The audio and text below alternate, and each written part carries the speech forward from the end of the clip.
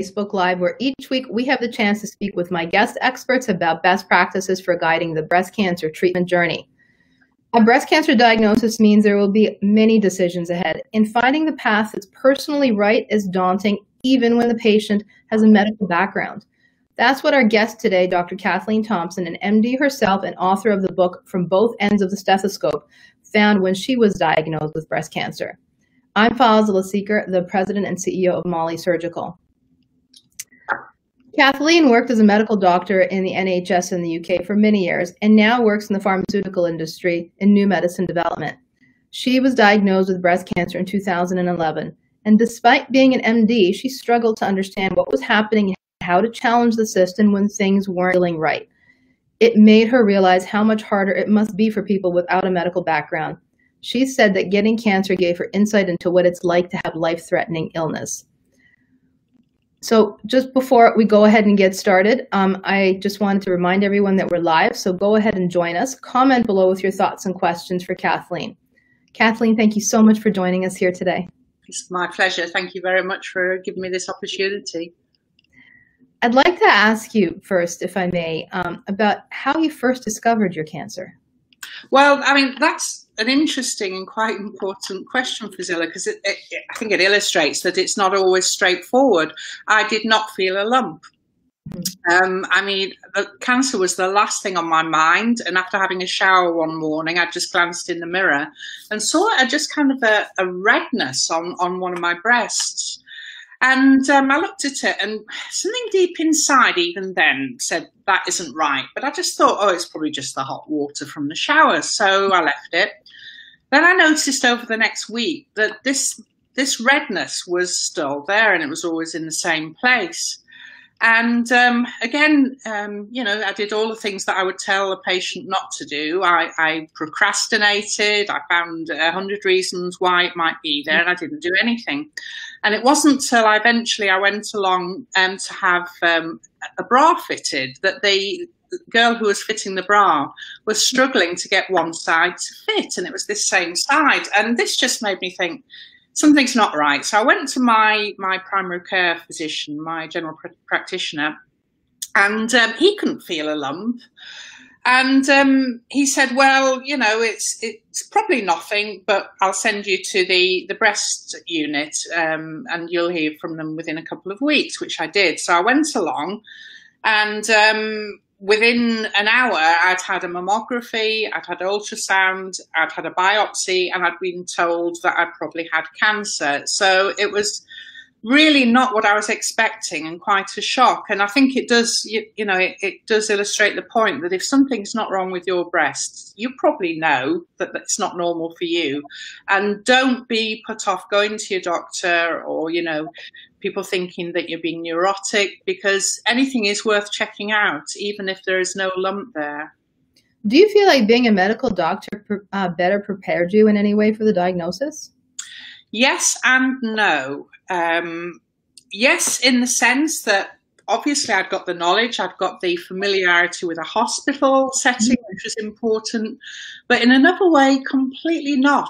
I was kind of like a gibbering idiot in some ways. I think what we can't underestimate is what state of shock you go into with this sort of diagnosis. I mean, cancer has deep-seated fear within us, not always justified, I have to say. A lot of cancers are treatable, but nevertheless, we hear the word cancer and we think the worst. And so, no, I would go into the hospital outpatients. I would be in a state of shock. Fortunately, on the second time onwards, I did take somebody with me, and they made notes. I'd read the notes straight after coming out of the outpatients appointment, and I wouldn't recognise anything that had been said. I was just taking in nothing, and which was quite a surprise to me as a doctor, because I had no idea how little patients and their relatives do take in when you talk to them, and that was quite a learning for me. So in some ways yes, but in some ways no. You're still a patient, and you still feel very, very vulnerable. I mean, things did go wrong with my care, little things, which, you know, often do go wrong for people. I found it just as hard to stand up to the doctor as anybody else, because that person in my psyche was the person with control over my life or death, and you don't want to upset them. And, you know, again, it's a deep psychological feeling. And so in many... I've often heard it's like you go into trauma and you just go into that fight or flight mode. Yes, I think that's a very valid description, really. Mm-hmm. Did you feel like your medical knowledge was a positive or a negative throughout your breast cancer experience? You alluded that things went wrong and you had difficulty standing up to your physician. Yeah, I mean, I think it certainly did. And in fact, I think one of the things that inspired me to write the book was thinking, well, if I'm struggling with all my medical background, how hard is it for somebody who doesn't know anything about hospitals or medicine? Mm-hmm. And it's a confidence thing as well, because even though I struggled to fight my corner when things were being done which I knew weren't right, and I really did struggle, but I thought, at least I know in my heart of hearts that this is incorrect, medically speaking. Somebody else without that knowledge might well end up thinking, well, no, I'm obviously wrong, the doctor must know best, and wouldn't fight it, and could end up getting the wrong treatments, which I nearly did. So I think yes, it definitely did help, but it's not a kind of a, you know, a gold card either. It doesn't, you know, it doesn't get you through everything. Yeah. In one of your published articles, Kathleen, I was reading that you struggled with making a decision about your surgery and treatment plan, and you're giving us some insight into that. Can you tell us a little bit more about what specifically was challenging for you? What advice do you give others in this position that don't have your medical background? Well, I mean, there were various stages along the treatment plan where things probably weren't as they should be. But the first one really was when I'd had this initial redness on my breast. It got as far as, yes, you've got cancer. But then even that wasn't straightforward. So I had to go back week after week for more and more tests. So when it came to the point that I was there discussing the surgery with the surgeon, it had already been quite a few weeks, and your natural fear is, you know, this cancer is just growing and growing inside me. I've got to get it out tomorrow. You know, I don't want to have any more holdups. I would just say, incidentally, that is not necessarily a rational fear. Cancers actually grow quite slowly, and it's far more important to make the right decision and take the time than rush into the wrong decision. That's a terrific point. I just want everybody to take that in, right? Can you just say that once again? Absolutely. We all think that cancers grow very quickly. In fact, cancers work by doubling, because the cells double. So one becomes two, two becomes four. So when it's small, if it's the size of a pea, it will double to the size of 2 peas in a few days or whatever. That is not really much difference. When it becomes very big, like the size of an orange, in that same period of time, it will double to the size of 2 oranges. So eventually, of course, it does appear to grow quite fast. But in the early stages, it's actually growing quite slowly, and you have time on your side. And it's so important to make the right decision. First of all, to do the investigation so you know exactly what you're dealing with, and then to make the right decision, particularly with breast cancer, because there are 2 elements with breast cancer. Obviously, there is making sure you don't die, which is primary.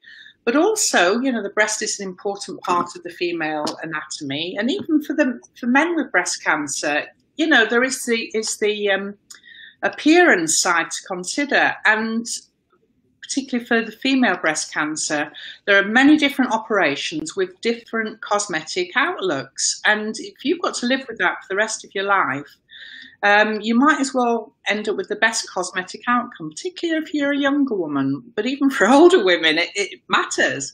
And so it's important to not delay, but not panic either, I would say.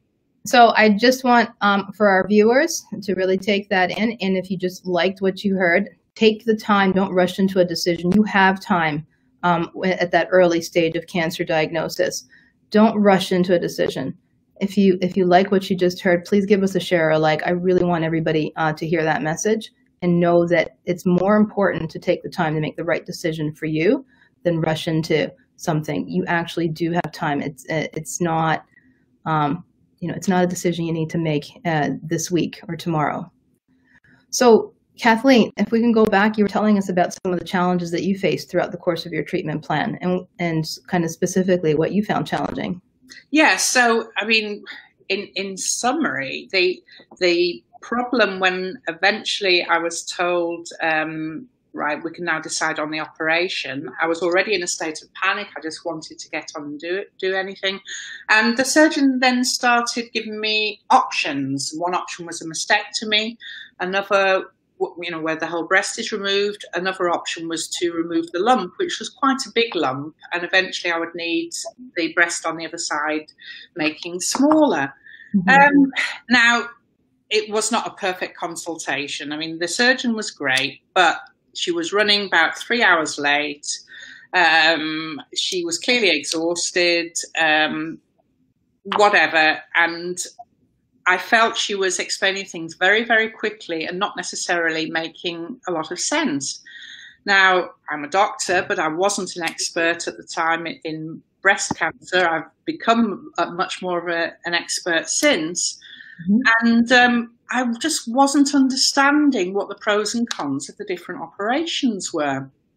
And in the end, in desperation, I said to her, well, what would you do if you were in my shoes? And bless her, she said, and I know she said it very sincerely, but I'm not in your shoes. You've got to make the decision. And, I kind of was left in that situation like, the plumber's saying to you, what kind of Spanish should I use here? And it's like, I don't know. I just don't know. And in the end, I can tell you, I came out of that meeting, I'd made a decision with my fingers crossed behind my back, thinking, well, I hope this is the right decision, but I don't really know. Now, things progressed on through my story, and I did end up getting the operation out that was best for me. But it was quite shocking that, you've got all this expertise. I was being offered very expensive operations, very good medical care. And yet I wasn't on board with the decision, and I really was not convinced it was the best decision. And actually, it would not have been the best decision, as I discovered later. So why is that? Tell us a little bit more about that. Why? So, I mean, there were lots of, it's strange because it was almost like somebody up there was deciding I was going to write a book, because there were all these strange situations happened which you almost couldn't make up. But this particular one was that there were one surgeon down at the hospital, so they were very short-staffed, and it was really hard even fitting me in for an operation, which was another issue. Mm-hmm. But they wanted to do... in the end, I decided on the mastectomy, and they said, okay, well, we'll give you an implant. Now, for a lady of my not so young years, an implant is not usually a good option because it's quite a different shape from the other breast, which, shows the signs of gravity over time. Mm-hmm. And so it looks very uneven, and it just doesn't look right. But the operation, which at the time I was really wanting, was the one involving plastic surgery, is called a DIEP reconstruction, where they take part of the fat from your tummy, right, and they reconstruct the breast with that. But that wasn't a plastic surgeon available, and instead of saying, as really she should have done, I can refer you to a plastic surgeon, she didn't offer me that. So I was left with this less than perfect operation. And I just didn't know what to do, frankly. Right. And so this is a great segue into the next topic I wanted to talk with you about, shared decision-making. How should this conversation look? We're hearing what didn't go right. How should it have gone? And what should a patient do if they don't feel right about how things are going? Right. And well, I think there's two ways of looking at it. I mean, there's kind of the responsibility of the medical staff, and there's what can the patient do. Right. In some ways, you can't help the medical staff that you get, to a large extent, in the first instance anyway. I mean, you can change them. But, medical staff are trying their best. Most of them hope to do the best job. They go into the profession because they care about people. They don't always do a perfect job. They don't always hit it off with a certain person. Communication is not always perfect, etc., etc. So this is not a criticism of them. But I think what is most helpful is to look at what you can do as a patient, because that is the one thing that you have control of. So I think the important thing, and a lot of these are things which I didn't do, is, as I say, and I'll say it again, don't panic. You do have time. Better to start again with another doctor if you're really not getting on with that one. And that's possible. I know in the US you can go quite easily to another doctor. Even in the NHS, in the UK, you can ask for a second opinion, and that is a very acceptable thing to do. I think there's an element of self-worth, which, again, particularly the British are very bad at. You know, we apologise for complaining about everything. But I think what I noticed throughout my care, and this is diverging a little bit, but when I was in hospital and everywhere, the people who got the best care were not the nice people who sat and smiled and said, don't worry, that's fine. The people who got the best care were the people who were really very demanding in an unapologetic way. And I think that is very important and something that a lot of people have to learn, particularly when they're feeling in this vulnerable position where they've got a nasty, potentially fatal illness, and they're depending on the people on the other side of the table. So you have to have self-worth, and you have to feel that you want to come out of this with what you want. You know that you have got time, so you mustn't rush. You must sit on that seat as if you're glued to it until you absolutely understand. You must not worry if the doctor seems hurried or they're trying to hurry you out the door. You must sit there until you really understand. And then you must go home, and despite the fact you don't feel like it, you must read around the subject. I mean, the internet is a fabulous resource. There are lots of very good books out there, and you do need to make yourself read. It's hard. And if you can't do it yourself, you need someone close to you, a friend or a relative, who will help you with it. But you need to be informed, because that is absolutely important. If you go home and you think, I really didn't understand that, or I've said something and now I regret it, you don't feel guilty, you phone back, if necessary, have another appointment or speak on the phone and say, I've changed my mind, I don't want to do that, or I want to discuss it again. And these are like simple, obvious things, but they're really not obvious when you're sitting there and you're in that situation. And I'm going to come back and just challenge you a little bit, if I may, because earlier we talked about how when you're diagnosed with that breast cancer, you're not thinking straight, right? It's like your flight mode. And so when you're in that state of shock, you can't think straight, you can't absorb information. And yet we're right now talking about you got to stand up for yourself as a patient to get the best care. So how can you do that when you can't even think clearly? How do you get out of that brain? Well, absolutely. And I mean, that is the situation. I think somebody telling you that you have to do these things is one thing, which is why I'm telling people, you actually need to be almost shocked into, look, you have to do this. And from my own experience, it is a process. I mean, on the day one, when I was in there, I couldn't have made any decision to save my life.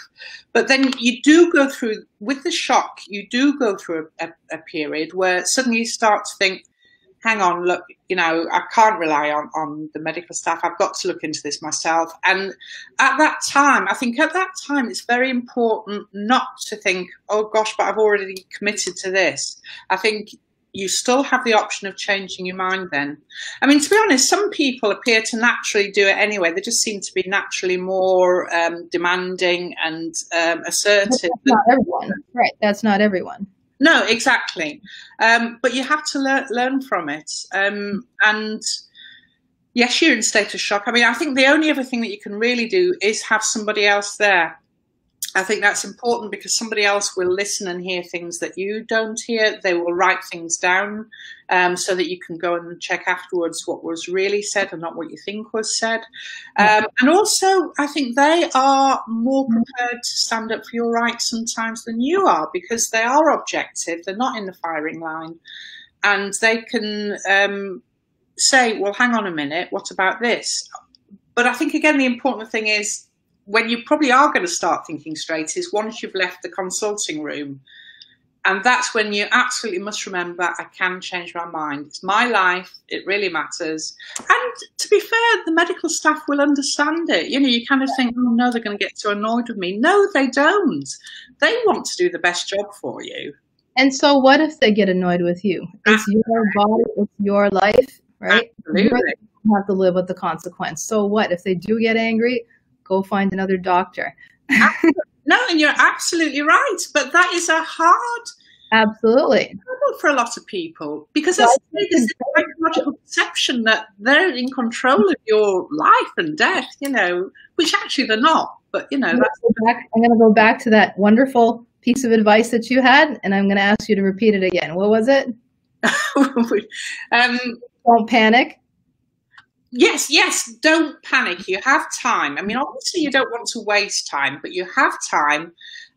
Just giving my experience, having gone through all this, several weeks of investigations, desperate for my operation, what actually happened in the end was I was forced to start again with another doctor. And I did that, and I ended up with a much better outcome, and actually probably had the operation at the same time I would have done if I'd stayed with the first one. So you must strive to get the best care. It's so important.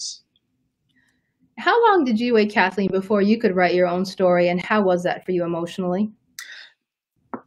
As I mentioned before, it's a strange thing because I had a very strong feeling from as soon as this all started that I'd been given cancer for a reason. I know it sounds crazy, but I really felt that I had to write a book to help others because, I had the benefit of medical knowledge. A lot of people were struggling, and there were so many basic things which I could help with.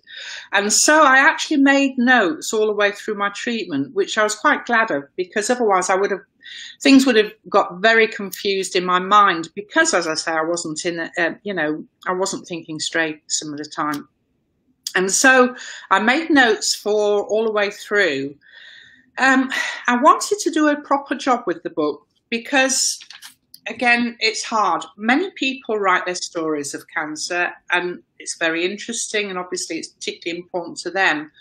But I felt that whereas, it might be mildly interesting for complete strangers to hear what happened to me, I wanted to give them more than that. And so I actually went on a writing course because, I do write regularly in my research work. I'd never written anything like a book before. And it's quite interesting the things I learned, like, you can't just write facts, you actually have to put your emotions into it, which was a novel thing for me. But so the whole process took a long time because I went on the writing course. I learned from some amazing people like the author Margaret Graham how to write properly. And then I needed to think, how can I get this book across? So that people who are in a state of shock, whose attention span is, minutes at the most, how they can get all this vast amount of information that they need in an easily digested fashion. And so what I did in the end was I divided the book into chapters, so you can just pick out the chapters that are relevant to you at the time. You don't need to start at the beginning and work all the way through. Each chapter is purposely short. It's got some factual information, and it's also got a little bit of my story to kind of give you the knowledge in an easy to digest way. That at the end of the chapter there's a summary, and then there's some further information sources which are also available on my website if you want to look at them and you don't want to. We'll post the links afterwards. Okay. And so the whole thing took a few years to get to the final stage, but I felt happy with the format in the end. And this is your book from both ends of the stethoscope, correct? Yeah. How do people get access to it? Is there a link that we can share? It's on Amazon, yes, on Amazon UK and also Amazon.com. So you can get it on Kindle or you can get a hard copy, whichever you prefer. Great. Okay. So we'll have the information after the show so people can easily find it. Just as we're coming up to the end here, Kathleen, who were your biggest sources of support throughout your journey? And what resources do you suggest for people living with breast cancer? Okay. I mean, well, in the book, I do point you to a lot of websites and books which were helpful to me. I would say, though, to be honest, the biggest sources of help to me were my friends and relatives who got me through it. And I know that sounds crazy, but you do need somebody to help. You can't be an island in this. I will also just mention one book though, which is by a lady called Jo Taylor, ABC. Oh yeah, we've had Jo on the show before. Oh, yeah. have you? Oh well, great, because as you know, she's just fabulous, and she is somebody who's got secondary breast cancer, and she's produced this book which has so much information in. I would say that was probably the best thing to go to. You can get it free from her, or you download it on Kindle, and it's repost sources to go to. That's terrific. That's great to hear. So we'll go ahead and repost the link to that Jo's resource as well, and the information about your book from both ends of the stethoscope. I think that's just a fabulous contribution to the community. Everybody has a different personal experience, and just finding the right experience to relate to is part of it. So that is all the time that we have for the episode today. Were there any last thoughts that you wanted to share with our viewers, Kathleen? No, Priscilla, except just to say I think you're doing a fabulous job too with these things. I mean, this is just such a great way to get the message out to people. And the thing is, I put the effort into writing the book, but if people don't know about it, I can't help them, and there is a lot of good information out there. And when people are in a state of shock, again, it's hard for them to find it. So I think something like this, where people can just listen and learn, is a very good way of absorbing information. So well done, you guys, and thank you so much. And we're happy to help get the word out. I also am going to close out with some fabulous advice that you gave today, and I think the most important one to start out with is don't panic. You have time to make the right decision for your body, for your breast cancer, for yourself. And so once again, thank you so much, Kathleen, for joining us today. I would like to invite everyone to tune in again next week on Tuesday for another episode of Breast Practices. Remember that you can sign up for notifications so that you'll never miss an episode. Thank you so much for joining us, and I'll see you next time. Thank you. Goodbye now.